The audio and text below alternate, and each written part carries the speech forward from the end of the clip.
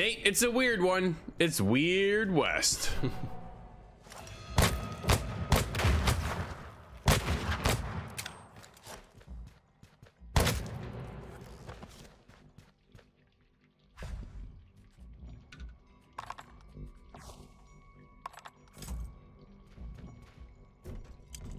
Nate, you and I jumped into early access with our first impressions of Weird West. This is definitely a weird title. Right now, I'm sitting around the 4-hour mark. We're allowed to talk about chapters 1, or what they call journeys. Journeys 1 and journeys 2. How many journeys did you get into? How many hours are you in? Well, I'm roughly 10 hours in, and I think I'm still on the first journey. It's honestly a little bit confusing with the way this game kind of works, so I'm not even sure what chapter I'm on. But the game kind of starts off pretty strong. You wake up to your children being killed, massacred, and your husband being captured. So from there, you are, I guess, a retired bounty hunter, so you whip out the old irons and go on a mission to find your husband. And that's where this game takes off, man. It has so much freedom within it. You go to your first town, Grackle, and talk to some locals around just to maybe get some information about your husband. But from there, you really are given freedom to go wherever you want, which is, I think, the biggest highlight about this game. The freedom and the choice, right? It really comes down to some of the dialogue choices, too. You can literally kill every single person in this game, main characters aside, like even them, you can you can kill everyone, man. Main characters too. Which is pretty cool, right? The fact that you can take out everybody and still continue the story, the search for your husband, is kind of a unique thing that doesn't happen very often in games at all. For me, early access to the 4-hour where I'm sitting at right now, I've had a decent time. A little confused. It definitely is. It goes with the title, weird. There's no doubt about it. And I'm sitting in with some of these creatures. I'm like, what is going on here? And I don't want to give away too many spoilers here, Nate, but all in all, like, you know what? I'm not overly pumped about the game, but I'm not really that disappointed either. I'm kind of in the middle, right? I'm lukewarm, I guess I would say. Yeah. So, you know, mechanics, there's all kinds of loot. My biggest problem is, dude, there's so much loot, but I have no ammo. Like, I'm constantly running out of ammo and getting slaughtered by the amount of enemies that come running at you with bags on their head. That drives me absolutely nuts. Dude, it's like the cheapest way to get out of creating unique AI guys or characters to fight against is just you put a mask on. The mask, okay, I'd rather do with the mask. It's like a paper bag. Yeah. Oh my goodness. Man, I was just like, this isn't cool. Everybody's running around with the paper bag on, and you're in the Weird West. I get it, but do something else. It's Weird West, right? You have cool creatures in here, things you're fighting with, things you actually side with, which is really unique and stuff. And then some of these powers. Nate, you got into some of the powers.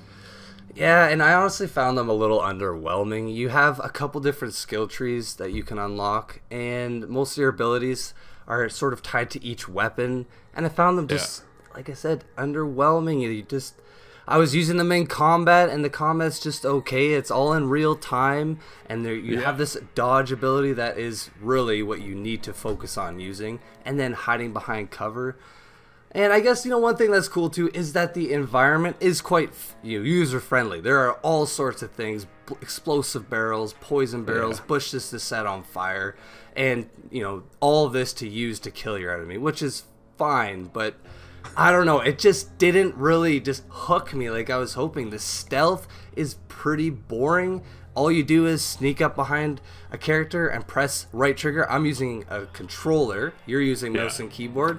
So you just go up behind them, knock them out, and then you try to hide their body. Hiding their bodies, man, who knows? You could hide up behind a fence, completely hidden, or in a bush, and they'll still get discovered.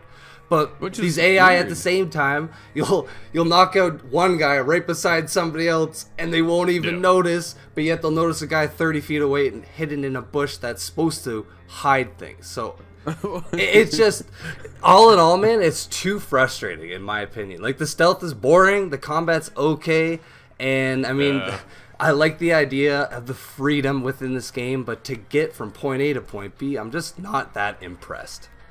Which is unfortunate. I didn't have any issues with the stealth when I hid them within the world, within the bushes, right? An eyeball will come up with a line through it to let you know that you're hidden, as well as whoever you've tossed in that bush is hidden as well. So I didn't run into any of those issues at all.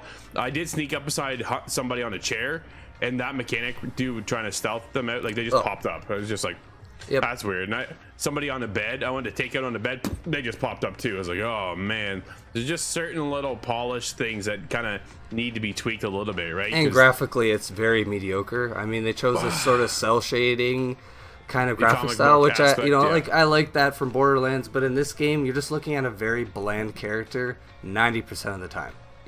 It's you know, I didn't mind the art style, the character, the self, but like their faces are awful. That's the problem when it comes down to. I appreciate the comic book, I love comic book art styles, especially within video games. I think it really works well, but the face itself was just like a wash for me. And I was like, man, you had everything going for that art style that I was appreciated of until you kind of get a little bit into that face. Dude, let's talk about the camera angles, because this can really get to you sometimes. It's got this, you know, top down kind of aspect to it, but you can zoom right in.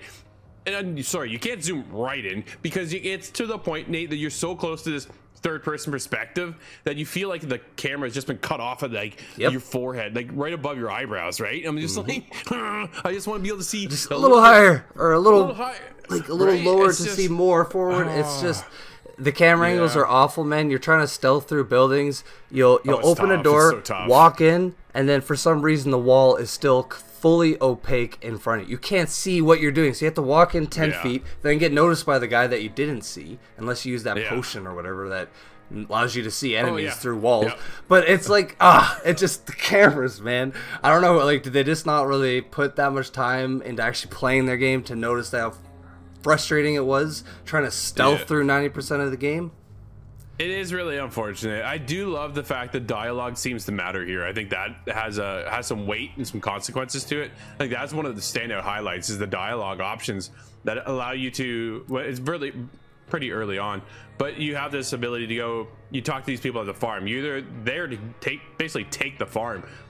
Dude, I just chose not to, right? I left the farm, I left them alone, and went a different route to kind of go about my objective. I thought that was really cool. Dude, I love games that do that, and then when they do it well. And I think Weird West really takes that into account and hammers that home and does such a good job of, you don't have to do certain things if you don't want to, and it has consequences and weights to it, right? You can choose to free some of these people, and then they're friends for life and that sort of thing. There's a lot of cool aspects to it, but there's a lot of misses too, unfortunately.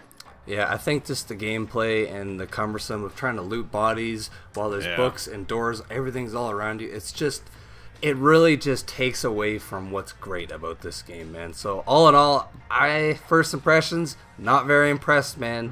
Not very impressed. What about you?